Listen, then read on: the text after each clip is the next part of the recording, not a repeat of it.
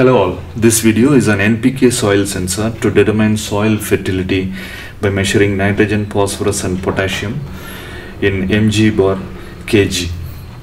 The NPK sensor used in this video has got 3 stainless steel probes. There is also 5 probe variant which has got good epoxy seal. It has got IP68 rating which is protected against moisture, rust, dust and salt.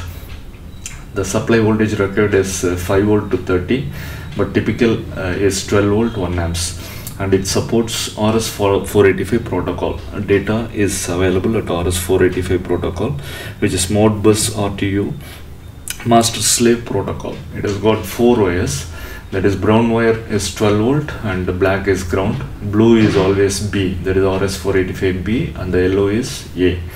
We will be using Arduino as master, and to communicate between Arduino and NPK sensor we require this RS485 to TTL, but this available in the market has got some issues, so we'll be using Max 13487 RS485 to TTL.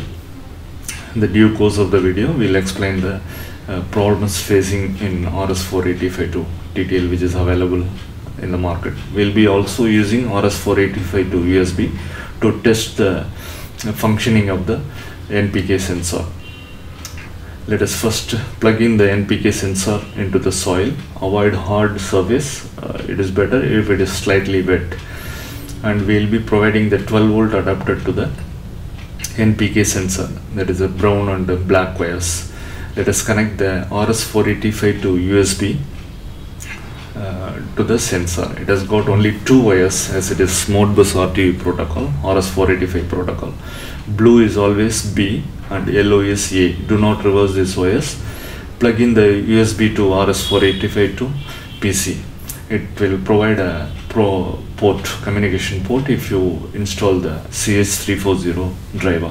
Let us use CoolTerm software to test the NPK sensor. Open the CoolTerm software, open options, and then select the port allotted to the RS485 to USB and select baud rate 4800.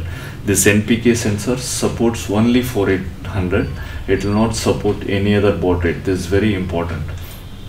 And click on view hex as we are going to operate messages in hex, and then click on connect and then connections and send string as we are going to send array of hex request, that is messages are exchanged in the form of data frames. So to request the data for nitrogen, let us send this hex data 0103. 01 is slave ID of the NPK sensor, 03 is register function code, and register address which is very important 001E, and register length is 0001, and then the checksum. We get the response from the NPK. The 4th byte of the response has got the actual value, that is 0020 here. 20 is the actual value. Let us open the calculator and feed in the hex value. We will get the decimal equivalent. Same way for phosphorus request, we send 01, that is a slave ID, function code, and then the register address 001F, and we get the phosphorus value, return value, that is the 4th byte is always the data value. Same way for potassium also, we send the potassium request, slave ID, function code, and register address is 0020 here. So the register address is very important, and the potassium value is also returned back. This is the way you get the data, by sending message request from Arduino and getting the data. There is also a software provided by the company, which the download link is given in the description below. Download it and open this 485 software. Select your device. NPK, we are using NPK sensor. Select the sensor, 485 soil sensor, and select the port, that is a USB 485 port number, and baud rate is 4800. Now click on connect. Automatically the message format is sent. As seen previously, the actual message is sent and you get the data in mg/kg. This is just for testing purpose whether the soil NPK is working fine or not. You can before connecting to Arduino you can do this test. Now let us connect the NPK sensor with Arduino. As NPK sensor is Modbus RTU protocol, it requires one master, which is Arduino, and a slave, which is NPK sensor. Between this, we require one RS485 TTL converter. But the available one in the market, which is using Max 485 IC, does not suit our requirement. It has got different voltage levels. Because of this, we do not get data while using this Max 485 for TTL. We'll be using Max 13487 RS485 to TTL. This is manufactured by NSK Electronics, Bangalore. This is a very reliable converter, and it has got auto direction control. It does not need DE and RE enabled for half duplex transmit and receive. It has got load resistor 120 ohms and disk capacitors, protection diodes, everything inbuilt on the board. Let us connect the blue wire to B and yellow wire to A, and for connecting with Arduino, let us connect to RX to RX and TX to TX. It is straight connection, it is not reverse. As we are using software serial, let us connect 2, that is RX pin to RX, 3 TX to TX. And power supply, let us use it from Arduino, 5 volt to VCC and ground to ground. Let us see the Arduino code now. We are using software serial, so include the software serial.h header file, and we declare a byte, that is array variable of type byte, and it has got 8 bytes as the message is sent in the 8 bytes to request the nitrogen value. So 01 is the slave ID, 03 is the function code, 001E is the register address where the nitrogen value is stored, and then the request length, the register length is 0001, and then the checksum, which is very important. Do not change this checksum. This is the format we send the request, and the return value is stored in the another array of byte type value, which is named as value. And inside void setup, we begin the serial at 4800. No other baud rate is allowed. Inside void loop, we call the nitrogen function and store the value of the nitrogen inside the value. It is declared as byte. So this is the byte, that is nitrogen function.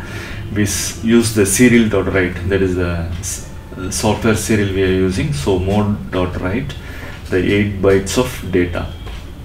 We use the serial.write to send the message request, and the NPK sensor will return a message, and which is stored in the values. So after a delay, we use the for loop, and we store the red value, that is the return value, to the bytes variable, array variable, and we use the serial.print to print the return value in hex. This is just for our serial monitoring, and then we return the value at byte 4. This is the return value from NPK sensor, that is 7 bytes of data. 01 is the slave ID, function code is 03, bytes to read is 02, and actual data is 0020. This is the nitrogen value. So this is located at byte 4. We will be parsing out this data and convert and print it on the serial monitor. So we get the nitrogen value. Now let us update the code for all the 3 values, that is the nitrogen, phosphorus and potassium. So in the code, we have to add the message request for phosphorus and potassium. For phosphorus, the register address is 001F, and for potassium, the register address is 0020. This is the message request we have to send to the NPK sensor.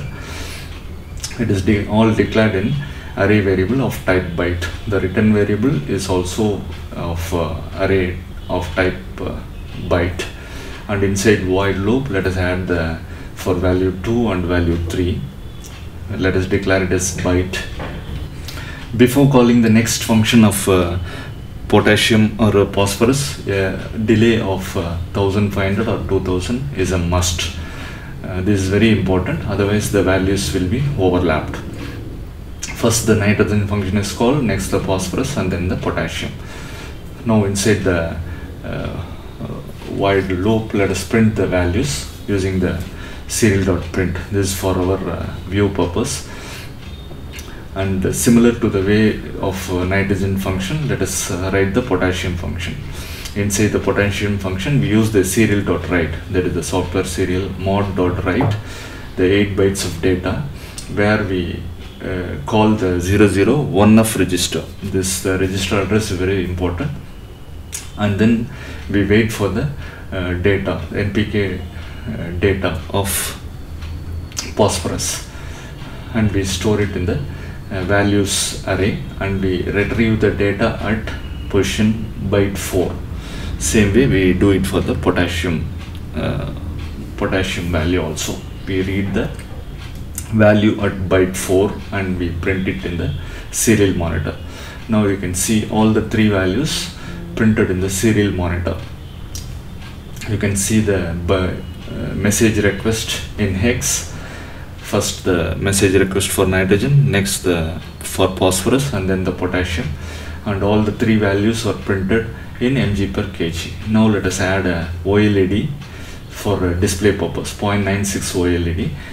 Let us connect the SCL to A5 and SDA to A4 and VCC to 5 volt and ground to ground. This connection is very simple, and let us update the code. As we are using 0.96 OLED, let us include the Adafruit GFX library and then the SSD1306 library, that is the function IC of the OLED, and we create an object for the OLED with all these credentials, that is the screen width and height. We declare the object, and then we use the display function to display it on the OLED. Finally, we use the display function to display the actual value on the OLED.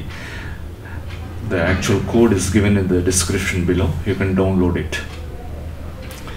Other functions are all same, only the OLED section we are changing. Now after resetting, you can see the values. NPK sensor is initializing, and then the actual values are displayed on the OLED. These are the values we received while testing previously. Thank you for watching.